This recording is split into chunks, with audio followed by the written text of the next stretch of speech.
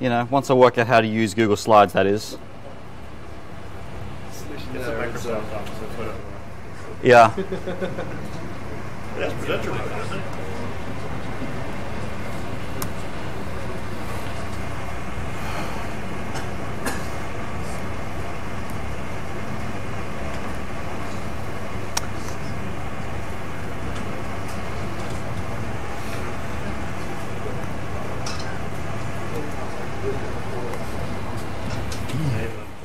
All right.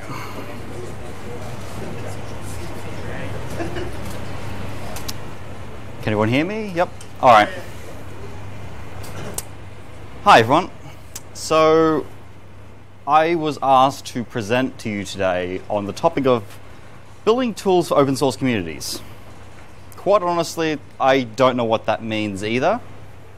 So we're just going on the fly here, trying to work out what that could mean.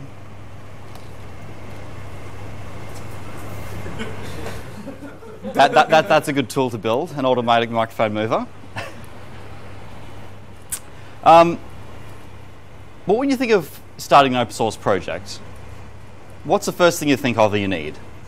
You're probably going to need, we're going to need some kind of tooling for it. Immediately, you're probably going to think,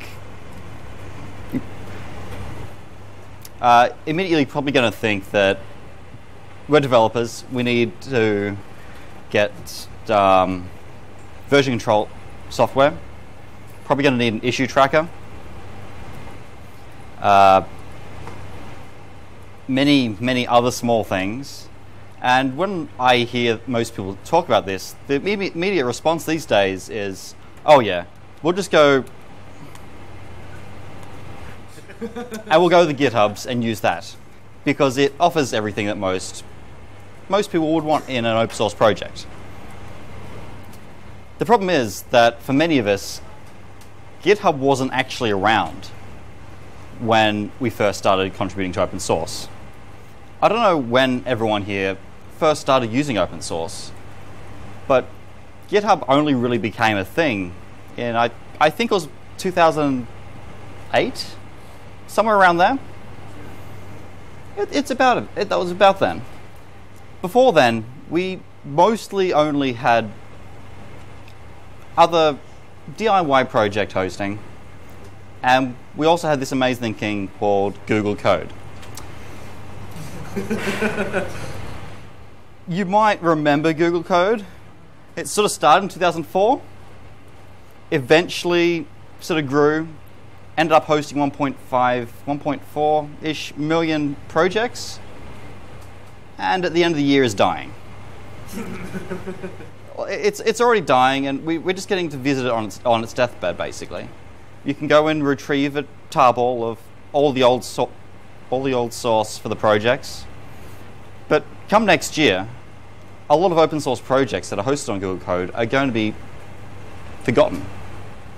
We're already seeing it today, where people are suddenly realizing that, oh, that application script I used to love using is no longer at its old URL. And they're having to go dig it out, and they're mirroring it onto GitHub, which is great. But there's thousands of lines of code out there that we may never realize that we needed.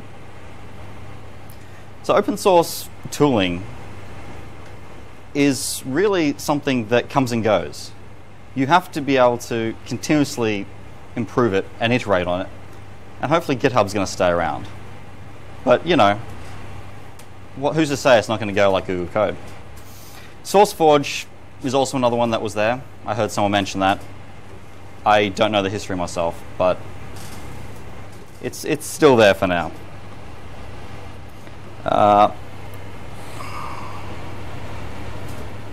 And this hates me. Okay. Anyway, my name's Dion.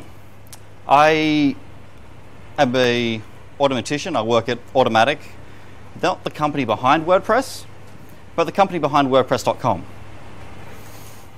You can find me on Twitter, on the web. You can get my email or even your WordPress dashboard. I work on WordPress itself. I'm a lead developer. WordPress is a community-run volunteer organization, basically. Automatic sits off to the side. They hire me and donate my time 100% to the WordPress open source project. There's about 500 of us spread over 45 countries. No one in Singapore as far as I'm aware, but we'd love to change that.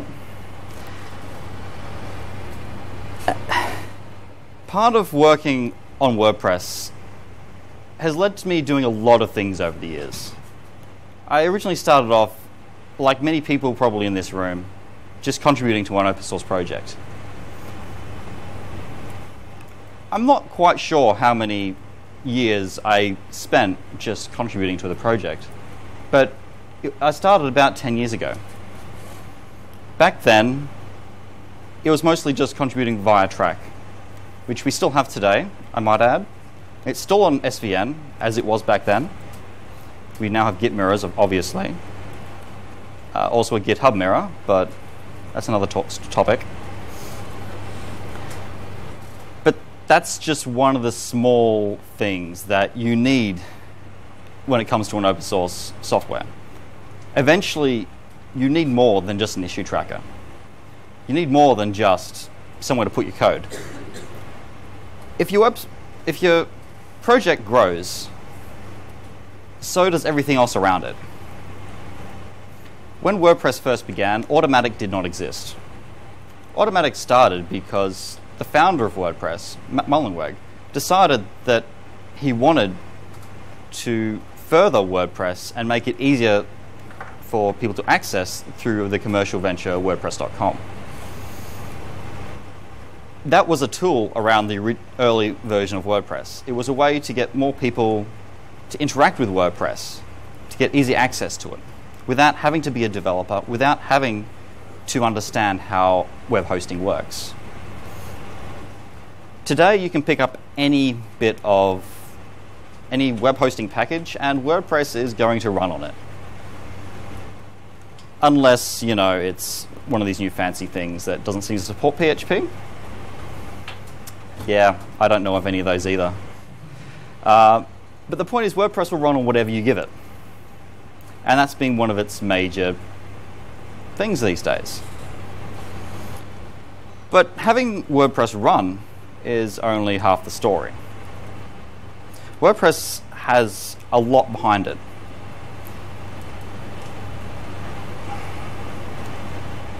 I can't preview it. Behind WordPress, we have a lot of WordPress.org APIs. We have version control. We have version update checks for both plugins, themes, and core, plus translations. Translations are a huge part of what WordPress is. WordPress is used by, I don't know how many languages. I could search, but there are quite a lot of them. English accounts for approximately 50% of them. That means that, well, 50% of the time, chances are the person using WordPress doesn't actually speak English. And being in Asia, I'm sure there's many people here who have relatives or friends or even acquaintances that possibly are not comfortable speaking in English. Maybe they are. They understand what English is, but they're not comfortable using it in everyday life. I'm sure in Singapore it's not rare to be able to speak English. But when you move to somewhere else, say Spain, once you go into the country areas, you will come across a lot of people who will understand what you're speaking to them if you speak to them in English. But they're not going to speak to you in English. They can speak their tongue, and that's what they know. The tooling for WordPress.org to be able to support these people is one of the most important parts of WordPress to me. It allows people to actually interact with WordPress. And we have hundreds of volunteers contributing thousands of translations to WordPress every release. The WordPress.org also has a open source plugin directory, which itself is a tool to provide WordPress plugin developers and theme developers a location to host their creation and spread it with other WordPress users. We provide the tooling for other open source developers to create their open source project. We offer SVN backends for it. We manage their plugin package creation, and we create support forums for them. All those things are the tools that the plugin authors or theme authors don't have to create themselves. I've personally worked on a lot of this work myself, and it is no small feat to create these tools. They're complex pieces of software that without thinking, you might think is just a small bit of the ecosystem. But they're really not. Without those tools, you just have no open source project in the first place. This presentation isn't something that I've rehearsed. It's pretty much made up on the spot. Mostly because I got asked to present this with very short notice, and then, procrastinated on it. So I thought I'd just quickly skip over most of what the abstract would have been, and keep talking about PHP and how it applies to WordPress. As most of you know, WordPress is a PHP application. It still supports PHP 5.2. Yeah? Does anyone here run that? No? I'm glad. 5.3. Okay. This is really good. I personally don't support anything less than 5.4. Yeah. One of the reasons for that is not that graph. It's not that graph either, but there you are. English US, 53%. I'm not going to attempt to work out those colors on this screen. But what I did want was this screen. The PHP version that WordPress users actually use. You can view this online at wordpress.org/about/stats. But the core crux of it is that if you look at PHP 5.2 usage, it is currently sitting at 7.4%. This one right here. Then as we move around, you'll find PHP 5.3 at 19.9%. 5.4 at 29.7%, but you get the idea. PHP 7 is thankfully growing at 2.3. It's actually a little bit higher than that, but whatever.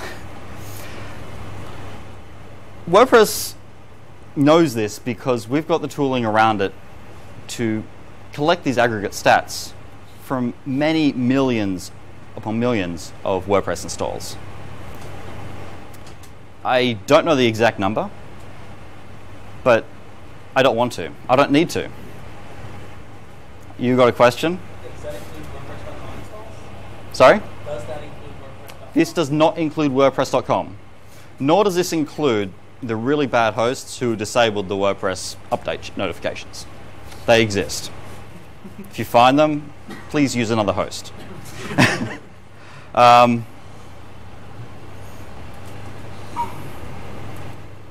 The numbers that you see here is for all versions of WordPress 2.8 onwards, I believe.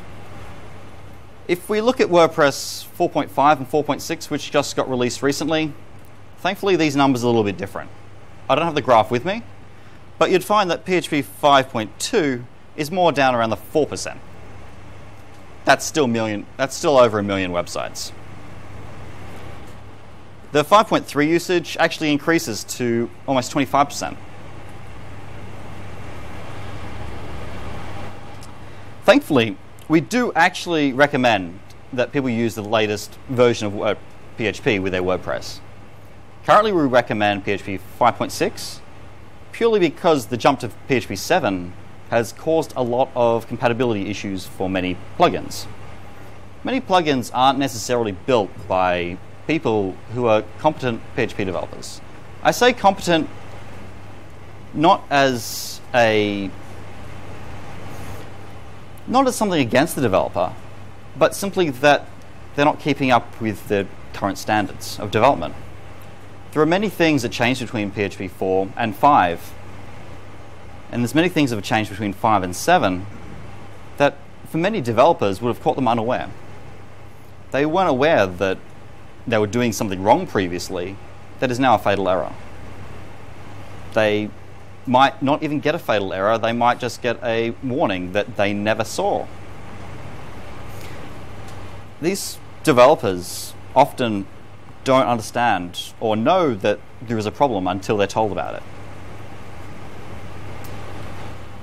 One of the things that we're doing for plugin authors, at least on WordPress.org, is we're starting to scan their plugins using the PHP 7 compatibility checkers, flagging to both the plugin author and ourselves that, hey, this plugin's got an issue under PHP 7. Can we do something to help the plugin? Is the documentation that needs updating? So far, this is still in the planning stages and slowly being rolled out, but it's something we're working on, and it's yet another tool that we build to help plugin developers create better open source projects.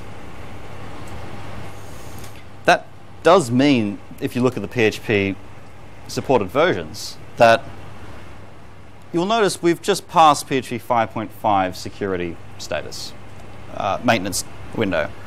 We're nearing the end of PHP 5.6 active development, or active maintenance, I'm not quite sure the wording.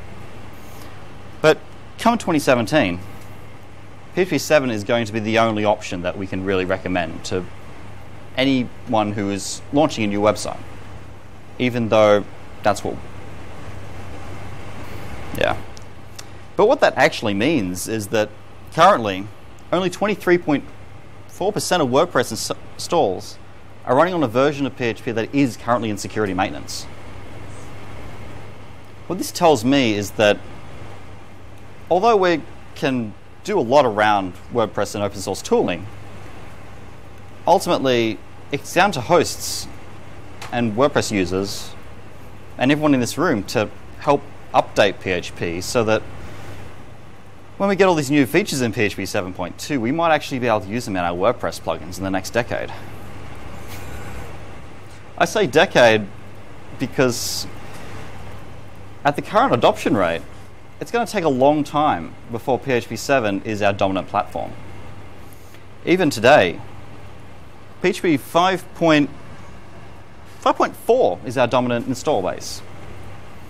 Thankfully, 5.5 and 5.6 are slowly eroding that, but we're seeing more people move from those to PHP 7 than we do from 5.3 to higher. There's only so much education that helps.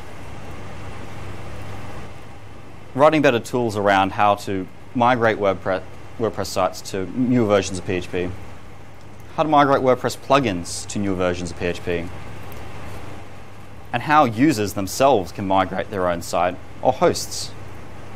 We have attempted to contact hosts who run PHP 5.2 WordPress installs.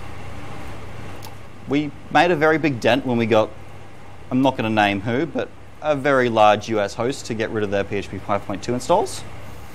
Unfortunately, it still only moved the needle a few percent. We're now looking at a super long tail that, quite honestly, we can't find contact details for.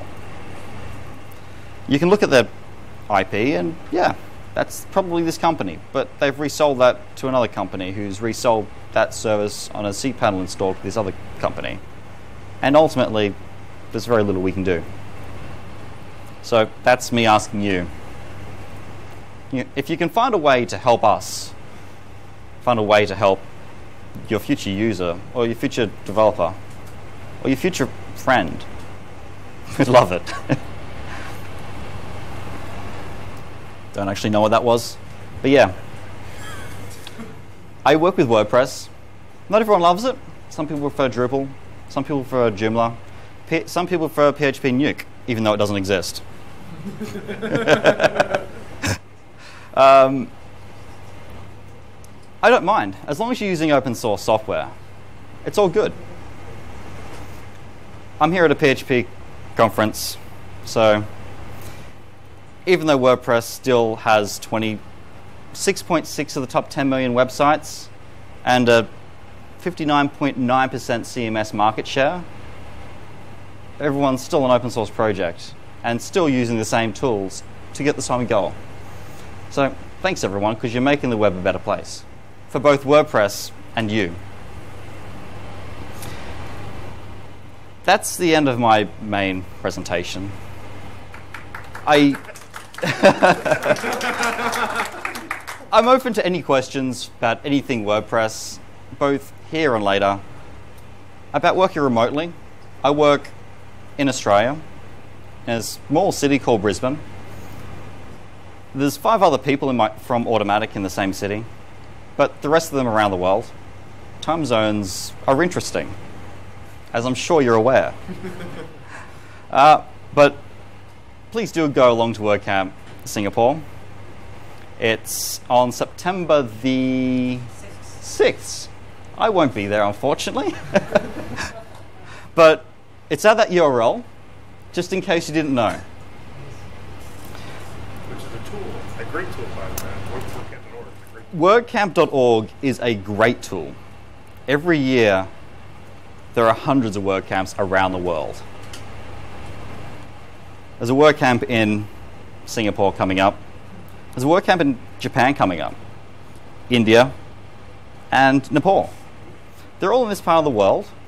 Oh, shouldn't forget Sydney, Australia. That's the end of September, if anyone wants to come over. But WordPress has many tools built around it to help open source communities around the world interact. And almost anything you can build for any given community is a tool that benefits the open source community in one form or another. So I'm happy to take questions now or later. Depends if we've got time. Yep, we've got time. Okay. If anyone has any questions they'd like to ask, feel free to throw them at me. I'd like to talk a little bit about how WordPress integrates with different technologies like meetup.com, WordPress.org, QuickBooks, and so on. Use all these tools to enable the volunteers to run events and contribute back to WordPress. So, something around that? I'm not entirely sure what you'd like me to say there. WordPress has many communities around the world. There are many local meetup groups. I believe there's one here in Singapore as well. Yep. I don't know the URL, but I'm pretty sure I could Google it. Meetup.com/WordPress Singapore. Yeah? That sounds about right. If anyone wants to get involved with WordPress itself, make.wordpress.org is unreachable on this Wi-Fi. So I have internet, yes. My server's down. Not the WordPress servers, just to be clear. My local sandbox, my VM. So you can't see that. But make.wordpress.org is the central hub that we use to contribute to WordPress. From there, we link to all our local teams that help make WordPress what it is. We've got a translation team. We've got a documentation team. We've got a support team, a plugin team, a theme team, a core team. I shouldn't forget that one. We've got the Help Hub team, and a lot more that I can't think of right now. But they're all people like you trying to make WordPress a better application. Yeah.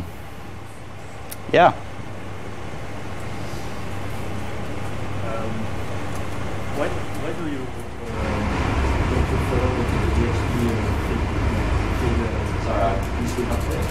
PHP FIG? Yeah. Why don't you just PHP Fig. That's an interesting topic, and one that we can probably discuss over more social drinks later. That being said, WordPress is quite happy to work with a greater open source community on a lot of things. We already coordinate a lot of things with other open source projects. Security issues is right up there. Before we release anything, we look if it affects another project. We try to stick with standards. Unfortunately, the standards that have been written diverge from WordPress's philosophies in a lot of ways. We like to adopt PSRs. Unfortunately, they're not written in a way that WordPress can use them. We don't support namespaces. We still support PHP 5.2. That kind of means that we can't implement most PSRs in a nice, user-friendly way, as far as I'm aware of. Coding standards conflict as well, but you know, they're all issues that we can get past, but it's something that,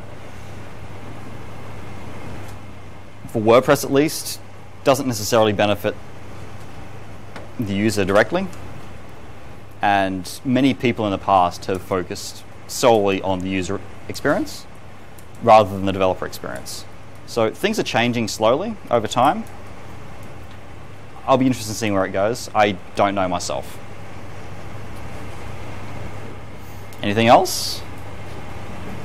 Where does the data regarding PHP version of users who's using WordPress comes from? Okay. WordPress.org collects statistic data based on the HTTP access logs that WordPress sends. That WordPress sends. So twice daily, your WordPress install will go and check for an updated version of WordPress, plugins, and themes. One of the things that the WordPress version update check sends along with it is information regarding its system. So it sends along the WordPress version, the PHP version, and the MySQL version, or the MariaDB version, as it may be. They're included to help determine if the updated version of WordPress can actually support that version of WordPress, well, that version of PHP. When we first added it, we still supported PHP 4.3 as far as I'm aware. So we were adding it with a future intention of switching to PHP 5.2. But over time, we found that it's a much more valuable source of information for statistic purposes. So we can actually see the state of the WordPress universe as it is. So that's where it comes from. Unfortunately, we don't have any more fine-grained details about things like who the server is or what PHP extensions they're running, although I would really like to know that. Speaking of privacy, it's good. Yes. In certain cases. In certain cases. I can't tell you what your website runs right now, but I mean from our data, but I can tell that the servers hosted in your NetBlock predominantly run PHP 7. So overall, anonymous data collection, and hopefully in the future we'll have more opt-in anonymous feedback to help us create better projects. Yeah, well, certain clients are not happy with So, certain companies collecting data. Yep, I'm aware of that. There are certain plugins around to disable that functionality. I don't know them off my hand, but they exist. Again, that's open source. Yep. You can extract the code. Yeah, we make no secret of the fact that we collect aggregated data like that. We think it's valuable information for both WordPress, other open source projects, and the web in general. It gives us a good, very wide net of example hosts. We can look at the top 10 million websites out there and determine that, yeah, PHP runs on 80% of them, or that 90% of them run a recent version of PHP. But that doesn't tell us about the million other small web hosts that everyday web users and mom and pop websites run on. and they're where the majority of the users are.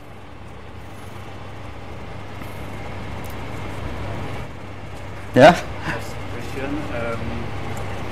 One of the worst things to develop WordPress application is the development cycle.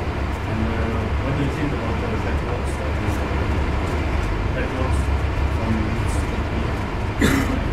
I'm sorry, I'm having trouble hearing you. Now, one of the worst things in WordPress is the development cycle. And I made my research, and there is Bedworks from Woods.io to Bedworks. You don't know? I'm not catching the word, sorry. It's BEDROCKS.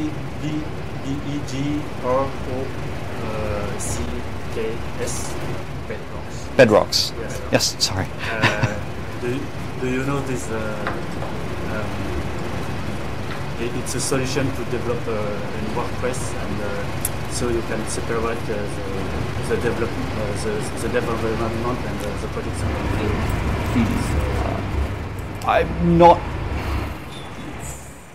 I'm not entirely sure I'm familiar with what you're trying to get at, unfortunately. I'd love to talk to you later. I'm just really bad at hearing in large rooms and aircon, and yeah, I'm rather tired right now. I don't have jet lag like some people here do, but I didn't sleep much last night. But no, really, talk to me afterwards and I'll answer every question you got. Was there anything else? No? Okay then.